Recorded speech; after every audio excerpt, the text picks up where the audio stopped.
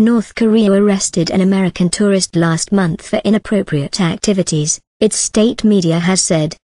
A report on the KCNA news agency said the man had entered North Korea on 29 April, but was detained as he was leaving the country.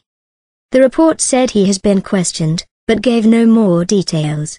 Japanese agency Kyodo said the tourist was held because he left a Bible at a hotel. If confirmed, North Korea would now be holding 3 U.S. citizens.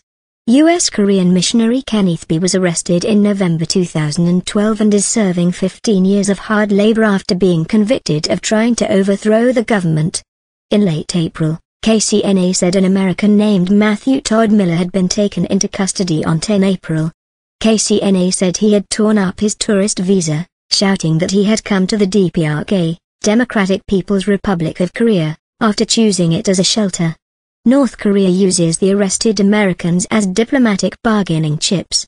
In the past, senior U.S. figures including former President Bill Clinton have traveled to the country to ensure the release of American detainees.